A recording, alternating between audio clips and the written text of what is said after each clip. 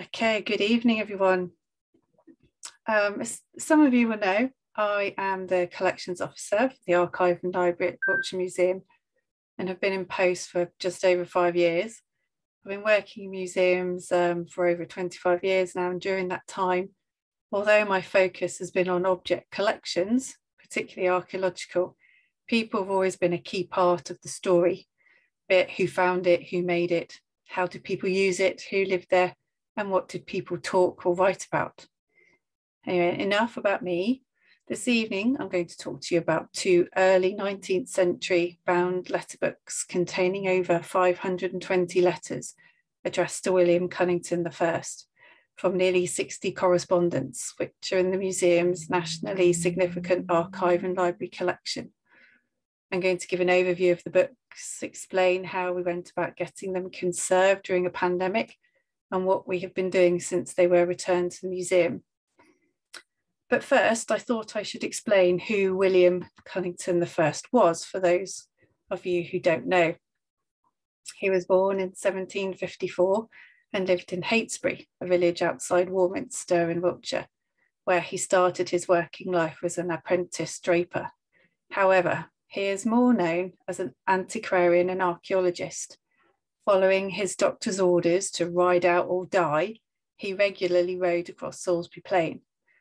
He was particularly interested in the ancient burial mounds he saw in the landscape, and over a period of 7 years, with the support of aristocrat Sir Richard Colt Hoare, he opened 465 barrows in Wiltshire, including Bush Barrow.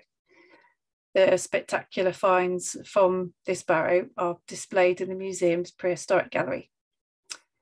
So, to the books, what exactly am I talking about? Well, I thought I should first explain what a letter book is, and this is the best definition that I have found so far. Letter books were used to keep copies of letters which were sent and received by a person, or in other instances, they were collections of copies of historic letters which were available, copies of published letters, and letters written by famous people. In our case, the 2 letter books are a collection of letters received by William over a period of 12 years by a large number of people. It is not known when the letters were bound together, forming these letter books, but it was probably during the 19th century. Within the archive, we have a large collection of 18th and 19th century antiquarian papers, documents, notebooks, sketches, and correspondence, once belonging to notable individuals or antiquarians, including William Stukely, John Britton, John Aubrey, Canon John Edward Jackson, Sir Richard Colt Hoare, and William Cunnington, to name but a few. These collections are a unique resource for those researching the archaeology and history of Wiltshire. As ideas and knowledge were shared, friendships were created, and the best way for these men to stay in touch with each other was by writing letters. The lengths of these letters range from 1 page to 6 pages, and many wrote to each other at length about a new theory or what such and such had found. Sadly, we do not have many copies of the letters written by William Cunnington himself in response, so it is a bit one-sided, but nonetheless, they are a fascinating glimpse into the thinking and goings-on during the late 18th and early 19th century. To put these letter books into context, Sir Richard Colt Hoare financed William Cunnington to excavate ancient sites on his Stour Head estate and environs, including the first Stonehenge excavation in 1798. The letters provide a backdrop to his excavation work, and many ideas discussed on these pages were fundamental in developing the groundbreaking publication of Ancient Wiltshire, published between 1812 and 1819. So now I'm just going to give you an overview of each letter book. Letter book 1 is a bound letter book holding 246 handwritten letters dated 1799 to 1810. The letters are all addressed to William Cunnington and discuss primarily archaeological matters. The letters complement the museum's archaeological collections, as many objects described are displayed in the museum's prehistoric gallery. This is what they look like before conservation. The letters themselves are from 5 individuals in book 1. Sir Richard Colt Hoare, antiquarian, archaeologist, artist, and in his youth a keen traveller. Henry Penruddock Wyndham was an MP, topographer and author. Archdeacon William Cox, a historian and priest. Abraham Crocker, a surveyor, cartographer, printer, and master of the Blue Coat School at Frome. And Philip Crocker, surveyor and draftsman and son of Abraham Crocker. Now, letter book 2 is similar but different. Again, it's was a bound volume of 277 letters, dated 1798 to 1811, of approximately 400 pages. Like book 1, the letters are addressed to Cunnington, but this time the correspondence is more conversations between an antiquarian and his contemporaries, discussing and developing ideas on geology, natural science, archaeology, proofing and amending each other's published works and creating their own collections. Occasionally, there is a sketch or drawing included of a landscape view or an object, such as the bead you can see at the bottom on the right-hand side of the slide. They also discuss their ailments and travel arrangements, just like we do today. This letter book has letters from 54 different correspondents, and these are just a few of those that are included. So John Britton, the antiquarian, topographer, author and editor. Reverend Edward Duke, antiquarian and later magistrate. Reverend James Douglas, a cloth merchant, a military engineer, antiquarian and author. Elima Bork Lambert, a botanist. William Martin, a naturalist and paleontologist. Reverend Thomas Lehman, an antiquarian and genealogist. James Sowerby, a naturalist, illustrator and mineralogist. Matthew Bolton, an industrialist. William Smith, a geologist, and Edward Fenton, an archaeologist. And these are just names of a few of them. Many of the ideas discussed in these letters made a significant impact on the development of science and archaeology in the 19th century and are exceptional historic importance. It is rare for a detailed correspondence amongst antiquarians and collectors at this time to survive. So why did they need to be conserved? The museum has a care and conservation plan, and both of these letter books were listed as a top conservation priority. The letters were bound in an acidic hardcover, probably done in the late 19th century. The original bindings were also failing, resulting in the letters becoming loose from the spine, which was also badly damaged. The letters themselves were on acidic paper, and the inks used were starting to bleed and blur the handwriting. Therefore, the letters needed to be deacidified. By this I mean put into a bath of alkaline solution to remove or reduce the acids in the paper, and thus extending the letter's life expectancy. The letters also needed to be cleaned, the surface dirt removed, and some letters needed to be repaired and old repairs removed. Many letters had writing really close to the paper's edge, which was once curled, tatty and torn, and the writing was at risk of being damaged and lost. There was also damage along the folds and where wax seals had been removed. All the letters needed their edges to be strengthened, and to do all this, they needed to be removed from the original bindings. All 523 letters have been glued to paper guards, and at one point in the past, some letters have been glued onto backing sheets, and patches of these backing sheets have been left behind and were covering things like names and addresses. In some cases, iron gall ink had been used, and the acidic compound in the ink had corroded through the paper. So what all this amounted to was that if they were not stabilised and treated soon, they would continue to deteriorate slowly due to the acidity of the paper.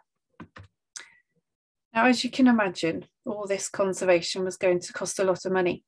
So we decided to conserve one book at a time and apply for grants to help pay for the work. Book 1 was conserved in 2020 with a grant of £5,000 from the Association of Independent Museums and the Pilgrim Trust. The remaining £1,660 was raised by a museum member's appeal.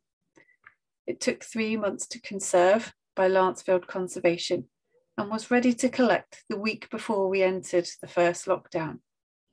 However, the book was not collected by me until October 2020, 6 months later, because I and other collection staff were furloughed. Book 2 was conserved 2 years later in 2022, thanks to a grant of £2,364 from the National Manuscripts Conservation Trust and £6,280 from legacies by former museum members. Again, Lancefield Conservation did the work, and the book was back in the museum by April 2022. So what did they do? Before starting treatment, the numbering of each letter was checked, and any anomalies noted, such as letters numbered twice, letters not numbered exact, etc. I've gone too far, sorry. That's better. The letters were carefully removed from the paper guards. Any self-adhesive tape was removed, including any remaining residue from the sticky tape surface. Loose items were noted, removed, and stored to one side. Any letters with coloured ink were treated with bookkeeper deacidification spray, which is a water-free formula that neutralises the acid in paper. These inks can be fugitive and therefore could not have any moisture treatments. The rest of the letters were washed in an alkaline solution to deacidify. This washing process also allows the remnants of the old paper guards and patches of old backing paper to soften and be removed. When dry, the letters were repaired with fine archival tissue and wheat starch paste. Where appropriate, missing parts were filled in with suitably toned paper. Once the repairs were dry, the excess tissue was trimmed and the letters given a light press to remove the worst of the creases. The letters were then returned to their original order and scanned to provide a digital copy, thus reducing the need to handle the originals in the future. Once the letters had been scanned, they were put into made-to-measure archival polyester sleeves. The sleeves allow the letters to be stored flat and to provide protection from our naturally oily fingers while still allowing them to be viewed, and will protect the letters for future generations to research and enjoy. Custom-sized clamshell ring binders were then made to hold the collection of letters. They were made using a very robust specification, which consists of a hard-wearing, water-resistant buckram fabric on the outside over double-thickness millboards, and a black paper-lined linen cloth was used for the linings.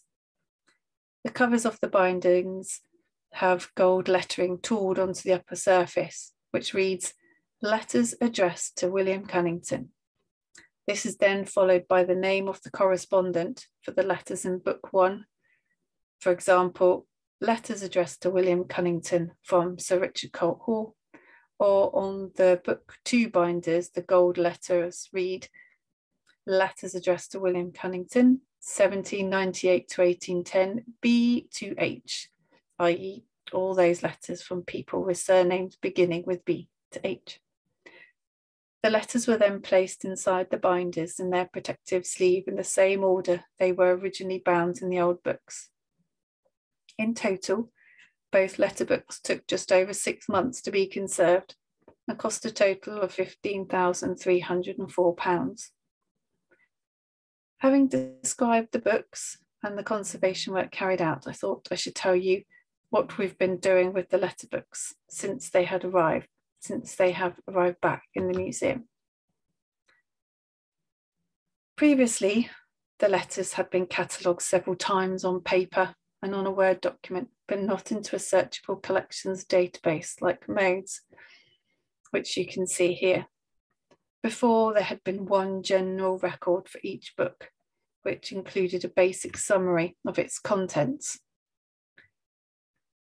Now, thanks to Helen Meikle, an MA student from Bath Spa University, who undertook her course placement with us last year, there is now a detailed record for each letter on the database.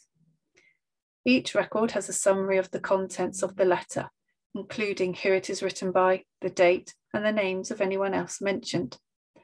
The record also includes key words or subjects discussed, the dimensions of the letter, how many pages, and where it is stored, i.e. which store, what shelf, and what ring binder box the letter is in. So thanks to Helen's excellent cataloguing skills, we now have 534 records entered into modes, and attached to each record are the scans of the pages of the relevant letter. This means we can now search the collection far easier. For example, if searching for a specific topic like geology, or perhaps a person like John Britton, and therefore answer inquiries much more efficiently. In the long term, it also means that it will be easier to share these letters online through the museum's online database. Linked to Helen's placement, she decided to use the antiquarian letters for her MA dissertation.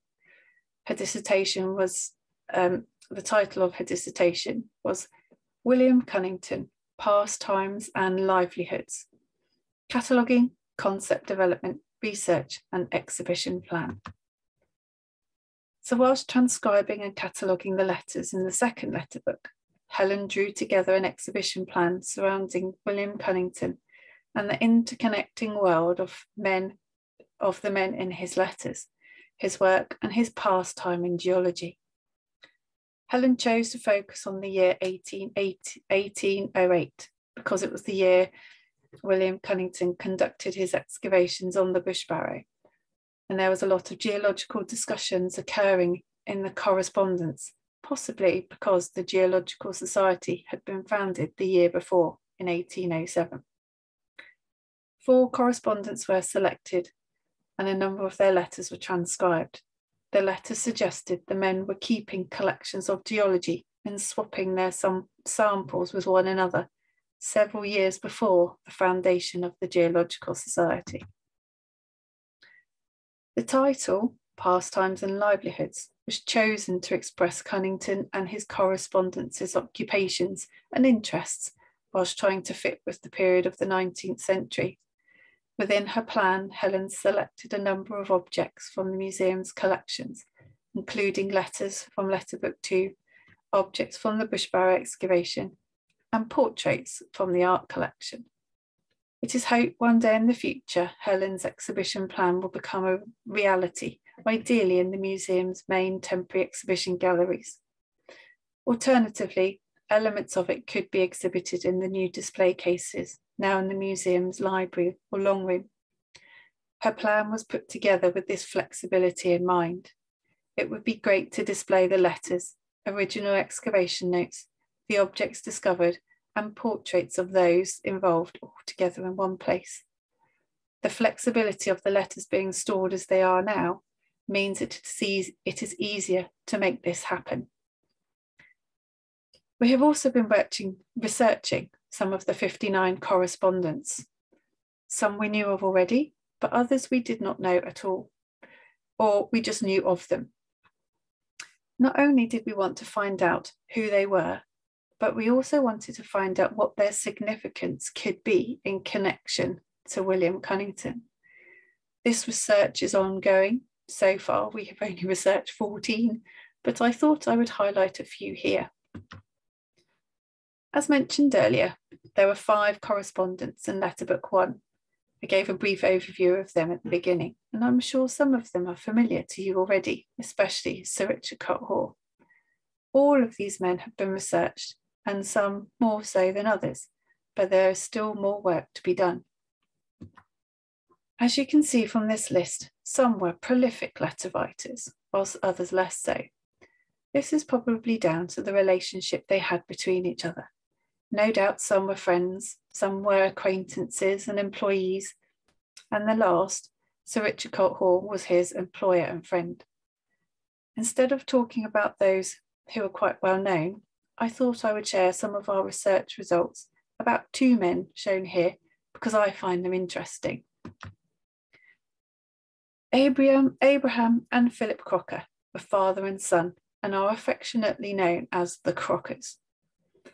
Abraham was a schoolmaster at Ilminster in Somerset before moving to Frome to be master of the Blue Coat School in 1738. With his sons, John, Philip, James, and Edmund, he started a surveying business, and by 1797 he had established a printing office in Frome and was printing posters, pamphlets, and books. Known for being a surveyor, cartographer, and printer, he was also an author. Abraham wrote The Elements of Land Surveying in 1814, designed principally for the use of schools and students. He also wrote books on cider making, measuring and valuing trees, Catechism of the Church of England, and an introduction to English grammar and rhetoric. He retired in 1815, leaving his sons John and James to continue with the printing business. The portrait of him here that you can see can be found in Frome Town Council offices. Although he only wrote 15 letters to William Cunnington, these largely focus on archaeological matters, including excavations of 2 Roman villas at Pitmead near Warminster, and thanking him for fossil specimens and loans of books. Now, Philip was Abraham's son. He was a surveyor and draftsman and assisted the Ordnance Survey in the production of the first 1-inch to 1-mile maps of Wiltshire. In 1807, he began surveying and drawing maps for Sir Richard Colt Hoare, and these, along with his finds illustrations, were later included in Colt Hoare's publication Ancient Wiltshire. He left the Ordnance Survey in 1809 to become Colt Hoare's steward at Stourhead, and is described as his faithful servant for 30 years. He died in 1841 and is buried at Stourton. Philip's 48 letters to William Cunnington largely focus on archaeological matters, including what sites he is surveying, what work he is doing for Colt Hoare, and that he is collecting fossil specimens, presumably for Cunnington. Several letters mention my brother, which I am assuming was Edmund, Philip's younger brother, and who was a skilled artist and also worked for the Ordnance Survey as a surveyor. As I mentioned before, there are letters from 54 correspondents and letter book 2. Currently, many of the names are just names on a page to me, but hopefully they will come to life soon as we research them further. But this evening, I have selected 5, which I hope you will find interesting.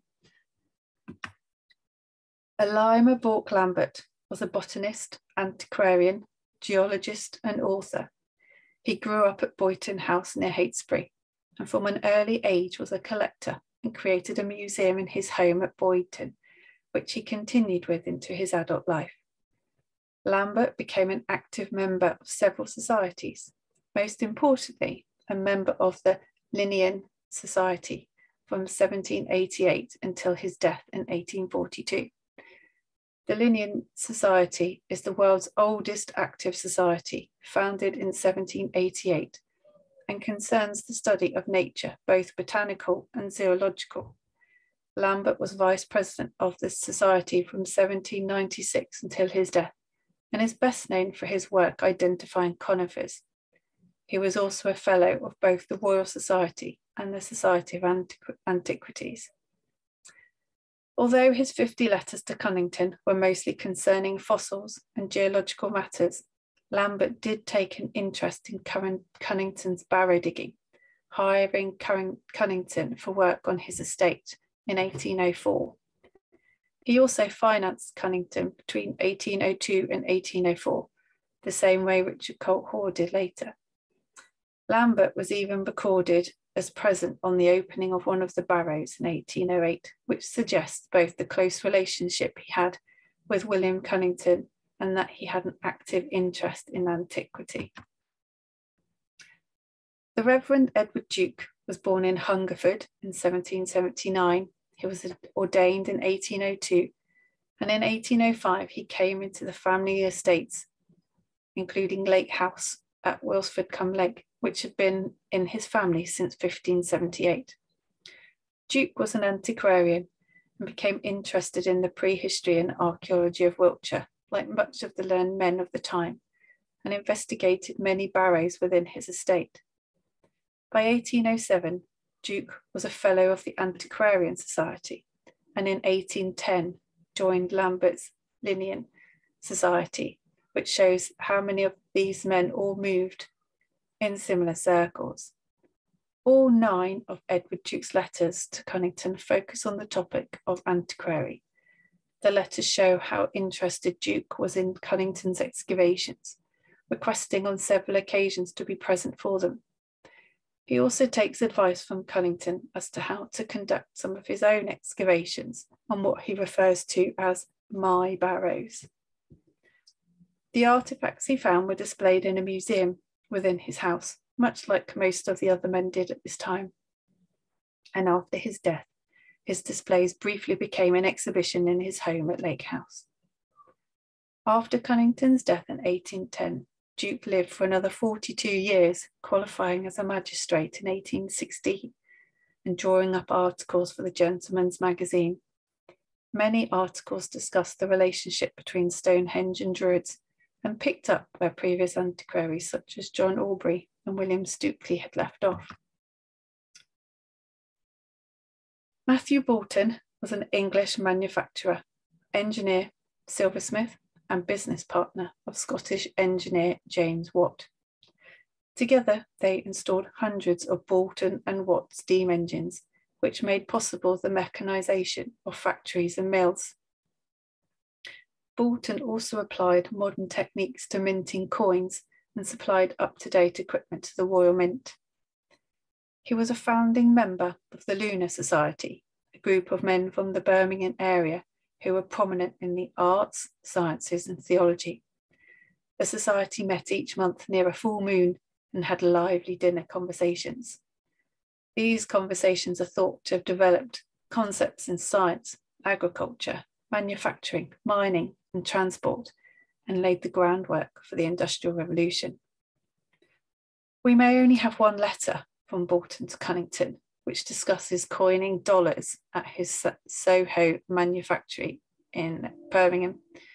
Maybe this is where Cunnington's idea to strike his own tokens came from, but I think the fact Cunnington is corresponding with a founding member of the Lunar Society is possibly more interesting, because this contact could open up a whole new area of interest and connections to more like-minded people. William Smith started work as a surveyor in Oxfordshire and was soon travelling the country working on mining, canal construction and irrigation projects.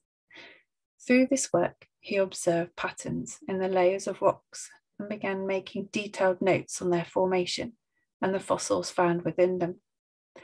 These notes led him to publishing the first detailed geology map of Great Britain in 1815, but it also led to his bankruptcy.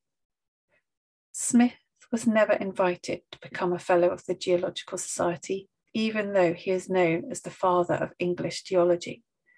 In 1831, he was formally recognised for his accomplishments and discoveries and awarded the Wollaston Medal. His archive was left to the Oxford University Museum of Natural History by his nephew John Phillips in the late 19th century. Again, although we only have one letter from William Smith in this group of letters, he is mentioned in 5 others and highlights Cunnington's interest in geology.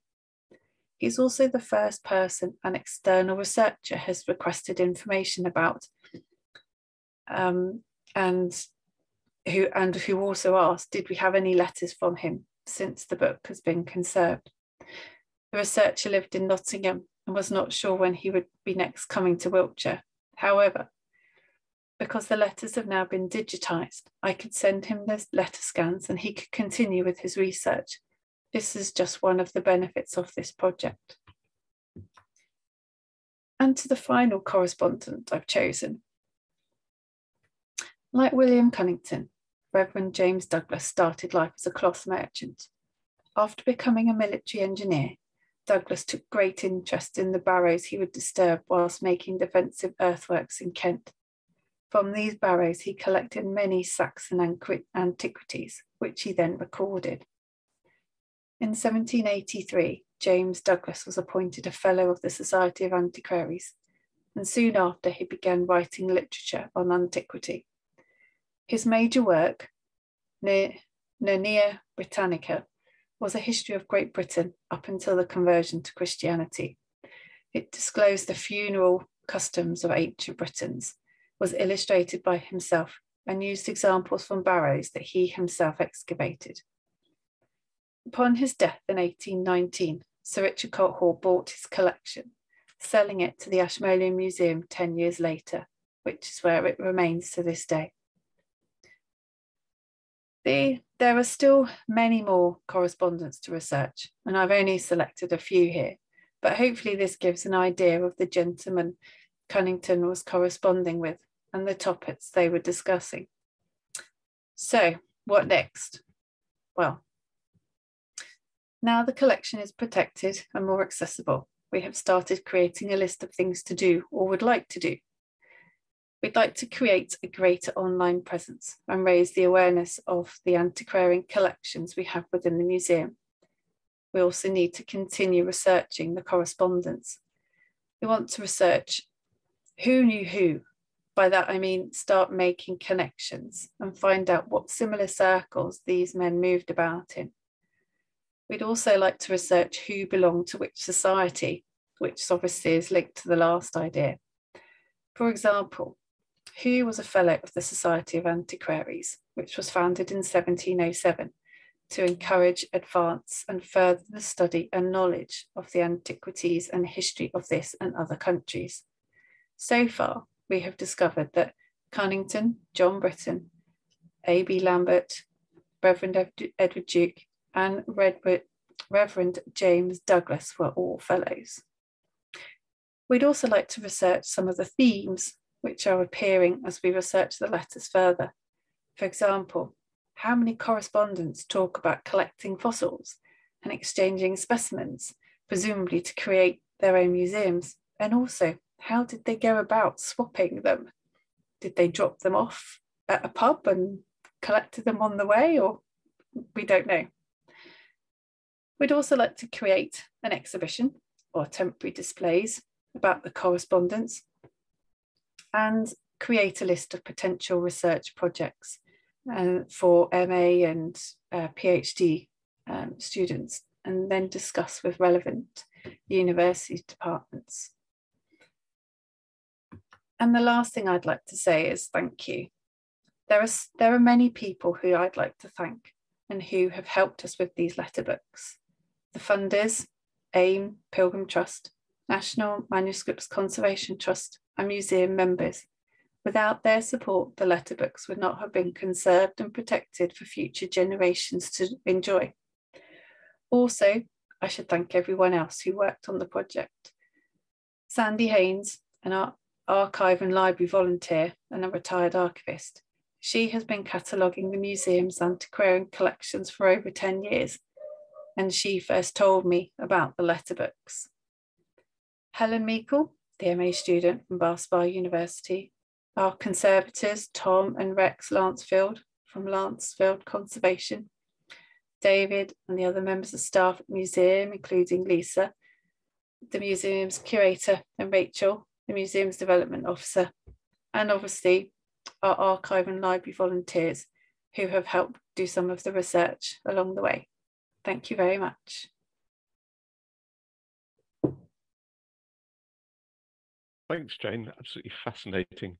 I've got I can get in first. Don't forget, if you want to ask a question, if you click on the Q&A button, you can then type in your question. And I've got one to go first, which is, can you tell us what Helen's up to now? Because she did a fantastic job on this project, didn't she? She did, yeah. She was amazing. she wasn't sure if she wanted to do archive work, but now she definitely does. So when she finished university, she was desperately trying to find a job, and at the moment she is doing archival work for law courts in Bristol, I think.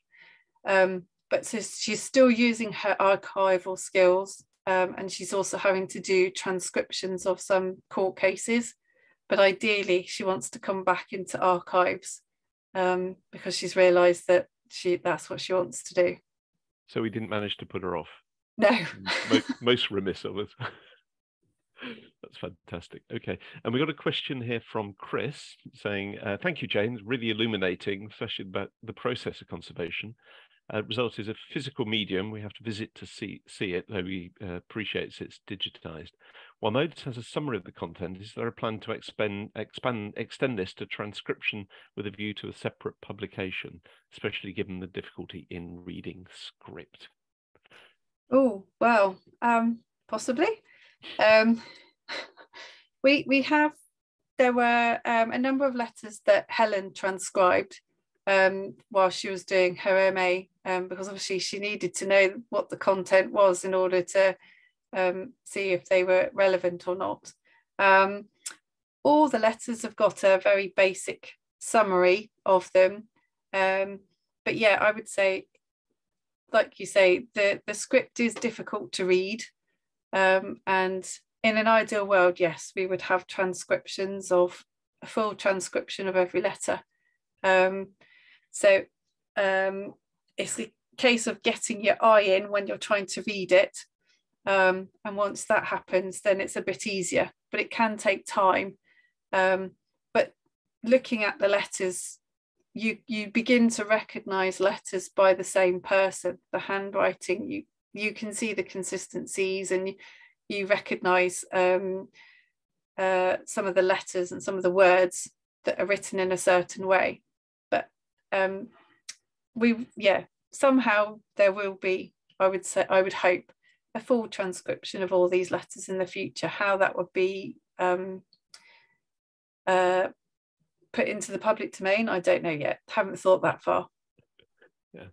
Alan has commented, he thinks Chris is right, the letters make a great anthology. Well, I think some of them might, some of them are quite boring though, I think, which is a question I'd like to ask, which is what struck you and or Helen as sort of being things that were real gems in the correspondence? Possibly because of my parents' background in terms of their careers, I found them discussing all their ailments quite interesting. They all seem to be complaining about one thing or another, or so-and-so's had a bout of this. And so I found that quite interesting. I don't know what that says about me. Helen found the ideas that they moved in similar circles, or they were trying to make contact with other people to ask questions. And she particularly was interested in this idea of making a moss house. So this is like a little house in a garden which is covered in moss, and that's where you display your geological specimens. So apparently Cunnington had one. And that's about as much as I know. Sandy, who has been cataloguing the collections, knows far more. And I know there is a book about moss houses, but it's almost as if these gentlemen were all sort of trying to maybe copy each other or try and have a little bit of everything. So, yeah. I think they're trying to outdo each other, if nothing else. Yeah. And I find it fascinating that sort of Duke, for example, was desperate. He was clearly desperate to be at Cunnington's excavations to see what he was doing, and that sort of spirit. So it wasn't just spirit of inquiry; it was also, keeping an eye on what the opposition was up to. A bit like what some archaeologists do today, I suppose. How dare you suggest such a thing? Okay, and from Leslie, she put in a very interesting discussion presentation. I'm interested in the process of preservation because of her interest in Reverend Jackson's Hungerford papers. These are more voluminous and perhaps of less general interest. Oh, I don't know about that. I would say everything's it's important in its own way. I mean, yes, the Jackson papers, yes, there are lots and lots of those. We've got a basic catalogue of them, but the way in which they are within the collection wasn't in the same condition as these, which is why they haven't been sort of put to the priority list. Because all of these antiquarian papers and documents and things are on acidic paper, this is possibly something that will have to be looked at over time. And it's a case of prioritizing which ones need to be dealt with as you go along, really. But yeah, most due to the nature of them are tatty around the edges, and people with best intentions have tried to repair them in the past. And today we know that repairing something with sellotape is not the best. But I think also there is some interest in having the Hungerford papers digitized, but we're sort of just discussing that at the moment because it will be quite a task. It will, yeah. There's a lot of them. a lot more of them. Yeah. And Hazel has just asked, was there any mention or correspondence with women? Oh, I knew someone was going to ask that. There are only 3 letters from women, I think, 2 of which is the wife of William Martin, who Cunnington had been corresponding with. William sadly died and must have written a letter to his widow, because she writes 2 letters to him thanking for his kind words, kind wishes. And then the other one, it was, I can't remember her name, Lady something, but it's not within the same sort of, I suppose, academic world. The content of the letter is a bit different. So I wonder whether it was maybe sort of like a request to organise transport or to stay somewhere. I can't remember her name off the top of my head, I'm sorry. But yeah, I was disappointed that, but at the same time not surprised that there are so few letters from women. And nothing from Ethelred Bennett, I hope. Well, not I hope. It would be great if there were. She had an amazing story. Very early geologist who she had a name that was slightly unfamiliar, shall we say, and she got an award from the Russian Tsar because he hadn't realized that she was a female. She'd done amazing work on cataloging fossil sponges, and sort of identifying a whole set of type series. Yeah. I will go through all the letters again, but yeah, sadly not. Sadly not, no. And the other thing just to add is that the Cunnington family retain their interest in both archaeology and geology. William Cunnington III in particular being fascinated by geology, and he made an important collection, much of which he gave to the Natural History Museum, but some of which we have too, including the slices of stone, the stones of Stonehenge that we refound in the loft recently, and Rob Ixer and co have been looking at. So it's fascinating to see that sort of family life. And Chris has said, as a very amateur person, I think we're all amateurs, aren't we? Can a non-recognized researcher gain access to the letters purely for aesthetic reasons? Don't see You why mean not. pure curiosity? It would be handy if you are researching a specific thing, but I can't. There would be no reason why you couldn't come and have a look at them. They are the new binders are quite hefty, but I'm sure that we could make an arrangements for that. All you've got to do is just drop me an email and we can arrange a visit. And Helen said, you mentioned keywords are in the database, so presumably it's possible to search by site. Yes. Yeah.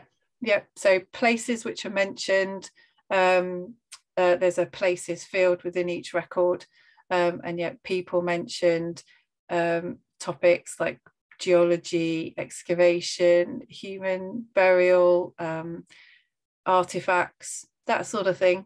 Because when you're cataloguing something, you're trying to think how people want to get the information out and what sort of questions people would ask.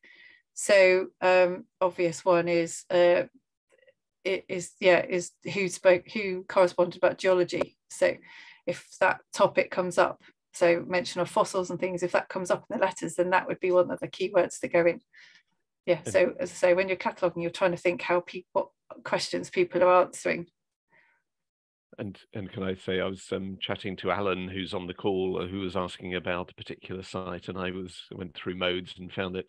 Sorry to disappoint you all, but I don't think these added records have been uploaded to our online database yet. So those will be going live when we next do a bulk upload. But so 500 odd records to add. Yay!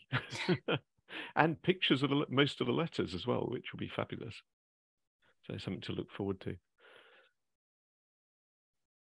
Okay, so unless there's any more quick questions, I think we'll call it a day there. It's been absolutely fascinating. I love the picture of the Ushabti. Obviously discussing non-British, well, some non-British finds, although the melon beads could well be British. So very big thank you to Jane for her fascinating talk. Thank you for everyone for coming, and we look forward to seeing you again at a call again in the near future, and hopefully to seeing the letterbooks on display.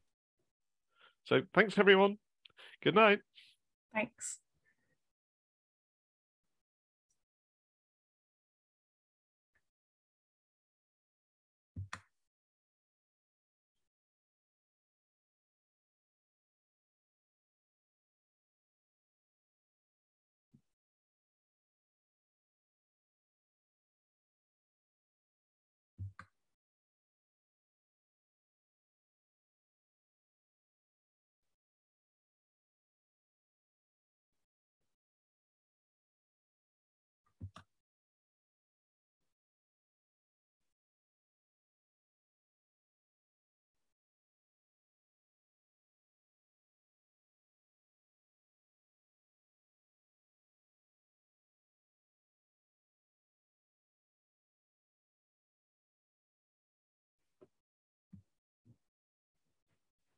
Hi Jane. Hiya. Yeah. Was that okay? That's brilliant. Right, everyone's gone or being kicked off. That was really interesting. No, absolutely perfect. Good. Yeah. That's a relief. Oh, I forgot.